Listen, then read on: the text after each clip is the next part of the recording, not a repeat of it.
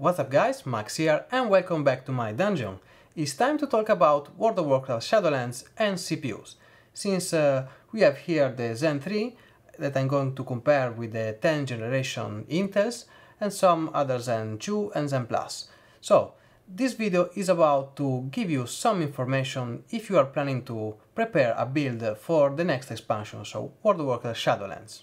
In this video you are going to see a CPU comparison between AMD and Intel with a memory profile that I try to make as even as possible. Everything was set on manual to 3600 MHz C16 with tight subtimings. Then I'm going to show you the memory scaling for the Zen 3 CPUs with different memory kit and different memory EC.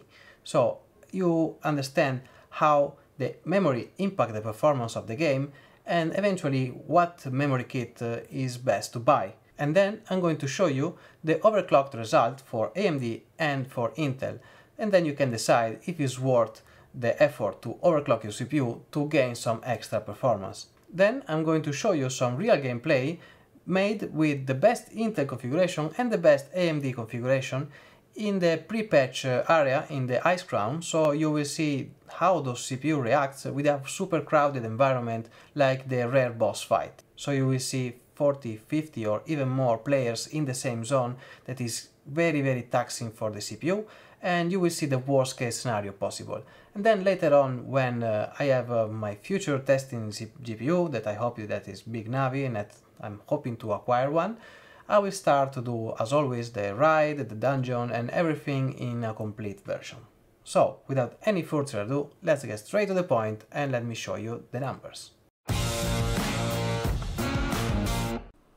Looking at this chart, it's pretty clear that the Zen 3 are a step ahead even at the flagship, the i9-10900K. And what is really impressive is the leap in performance over the past generation. Look at the 3800X and even at the 2700X, we are talking about from 27 to almost 50% increase, and it's really stunning. Another thing that impressed me is the AMD Ryzen 5 3600 that now can be considered a budget CPU for gaming and is very close to the i5 10400, but the 10400 in this position is made with the 3600 MHz memory, and to do that you need a proper motherboard, or as you can see in the second last spot of the chart, the performance have roughly a 50% decrease. If you have noticed, I put in this chart the RAM latency, since it's something that must be taken into consideration, since it's not a clear indicator of the performance, and that came our next chart. Now, in the red line, we have the amount of L3 cache in megabytes. So you will see that the Ryzen 5600X and 5800X have 32 MB and the 5950X have 64.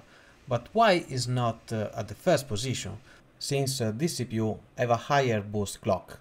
Well, it's simple, because the 5800X and the 5600X is a mono CCD configuration, so we have only one block of cores, and that reduces the intercore latency, something that is far more important than the memory latency.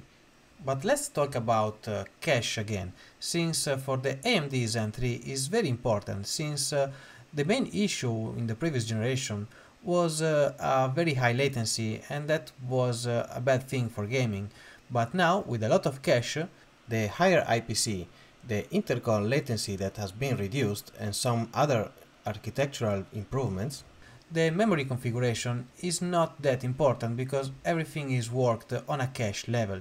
On the other hand, for Intel, that we have less cache than AMD, memory is still very important for the overall performance, and on top of that, the 10900K have a higher boost clock. So for Intel we have to watch for the CPU frequency and the memory frequency and latency when we talk about performance, at least for 144 Hz gaming. And that is a thing that you have to keep in mind if you are going to make a build with an Intel non-K, so like the i5 10400, at least to find a good motherboard that can allows you to overclock the memory if you're going, of course, to use 144Hz display or more.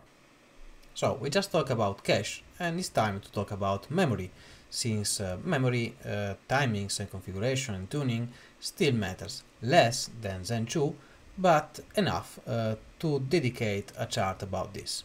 The CPU I used for this test is an AMD Ryzen 7 5800X, since it's the best one that I tried, and as you can see, I have tried almost any combination possible. First thing that came to my eyes is that if you leave your memory at XMP, no matter what is a Micron E or a Team Group Extreme at C14 3600 MHz, that is a very nice kit using Samsung B die and selected B die, the results are pretty much limited and around 145 FPS. So it's always good to tune the memory and to do a manual tuning of all the timings. As you can see now, is pretty clear that it's not the XMP profile with a certain set of timing that usually are 4 or 5 timings, but it's very important to tune everything. Another thing is that 4 sticks helps a bit, not much, and honestly, if you have already 16GB or 32, it's not worth to buy another kit to have a couple of FPS more. But if you have already a 4 stick memory kit, well, is good for you. If you look at the first position, is something that is a bit weird, since everything that you see here that is not specified, like the Team Group or the Micron E, was made with a Trident Z 400 MHz, so a very nice kit. And by the way, this is one that I use for extreme overclocking, so it's a very fast chip capable of almost 5 GHz C14. But I tried another kit to verify the result, and I found out that even from a stick of BDI to another stick of BDI, there's difference, probably for the internal latency of a slightly different chip. So it may happen that with different models of kit, you have different result, even with the same chip. It's no big deal, but it was something a bit weird that I wanted to report. Now, if you look at the bottom of the chart, I tried as well 4000 MHz 1.1, so we're talking about 2000 FCLK. In this case, is a good result for 2 stick, but not so good result for 4 stick. And that is probably because I'm using a beta BIOS and the overall system is not capable of handling at that frequency for stick of memory. Maybe the result is going to change with the new BIOS, we don't know, but so far 3800 MHz is the sweet spot.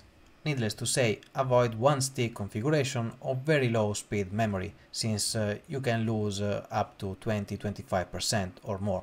And now overclocking. If you want the best of the best, the king is still the i9 10900K, but in this case is a very nice chip with a very lucky silicon and a very expensive memory.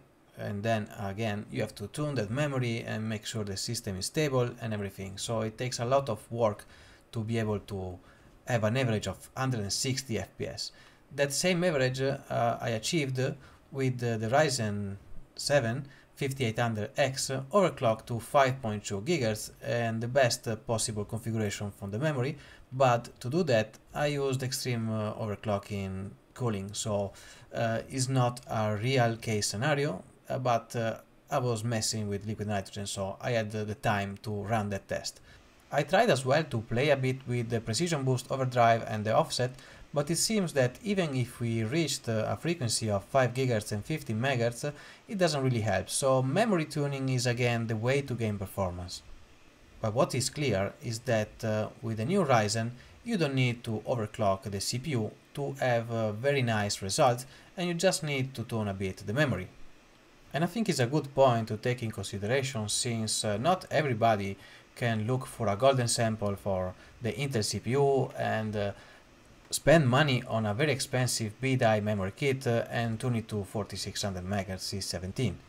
If you look at the big picture, it's clear that if you have a Zen Plus or even a Zen 1, it might be a good choice to upgrade to the newest Ryzen. If you have a 10th generation Intel, well, I think it's safe to say that you can play very nice with that platform and you don't need to go from Team Blue to Team Red, but that is up to you. I'm here to show you all the numbers without any bias, since I like to play on both. And you know, when you are playing and you are having fun, it's not 10 or 15 or 20 FPS that can change your experience. And take into consideration that this zone, when I did the benchmark, so the gryphon run across Bastion, is one of the toughest zone for your CPU. So it's the worst case scenario if you are doing leveling or quest. If you are in another zone or in the old zone, you will probably see like 200 FPS instead of 150. Later on I will try as well the ride, of course, and I think the proportion will be more or less the same, but I think the new ride will be more GPU bound, so we will see probably a smaller difference between the CPUs. And talking about big rides, it's time to show you some gameplay in a really tough environment, so with a lot of player casting spell and do stuff all together. This gameplay is made with the Intel Core i9-10900K, heavily overclocked with a heavily memory tuning. As you can see, we have 96 FPS on average, dropping since there's a lot of player doing stuff here, and with a 1% low of around 60.